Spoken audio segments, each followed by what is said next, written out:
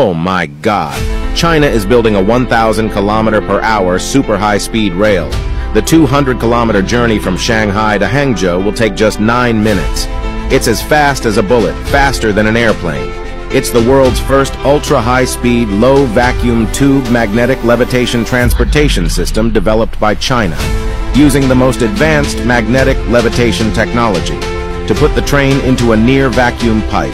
Using the low vacuum environment and the supersonic shape to reduce air resistance, the magnetic levitation reduces friction resistance and realizes supersonic operation with a maximum speed of more than 1,000 km/h. Don't think that the faster the train goes, the less safe it is. On the contrary, the safety of this super high-speed rail is even higher than that of high-speed rail, airplane, and car in theory. At present, the test project of the super high-speed rail in Shanxi has completed the first phase of all the main construction tasks. I believe it won't take long. We will be able to see this super high-speed rail in real life.